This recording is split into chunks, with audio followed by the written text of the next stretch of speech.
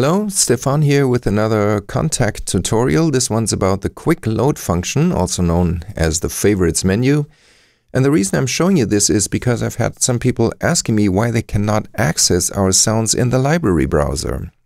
This is really a two-part answer. The first part is the bad news, but you might want to stick around for the good news in just a moment. Part of the confusion happens because the word library is used in different ways. In the context of Kontakt, it usually refers to this scrolling list of libraries here. This contains all the libraries that come with Kontakt, the complete bundle, or selected third-party libraries you may have purchased.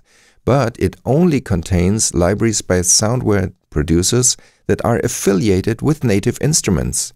By paying a royalty fee, they get access to the resources required to display a nice colorful logo with an integrated browser.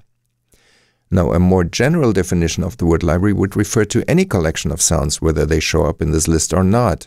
And the good news, as you'll see in a moment, is that there's really no speed or convenience penalty at all if you know how to use the Quickload function. You just don't get the eye candy of the nice logo, that's all. So if you purchased a library from a third-party developer that is not affiliated with native instruments like root sounds, or if you're creating your own sounds, then this is what you want to do. First, we bring up the Quickload window. You can do that in two ways. Either click this button up here, and the window pops up. You can click again to close it, or you can also right-click anywhere down here in the empty rack space. Now let's create a new favorite location. I'm using our percussive innuendo library as an example.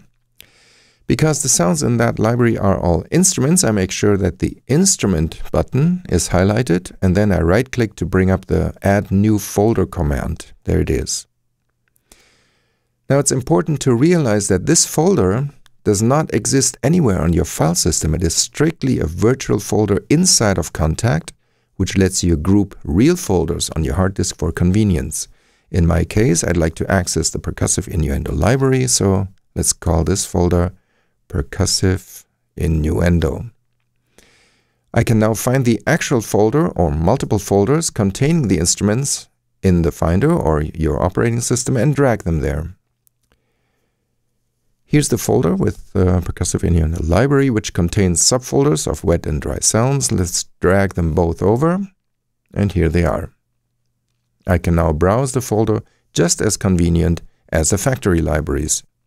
As you see, locating a sound from the factory library means clicking here and there and there, and then eventually you can select the sound.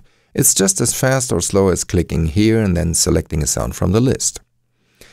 Hope you found this tutorial useful. If you have any questions, you can always contact me at rootsounds.com.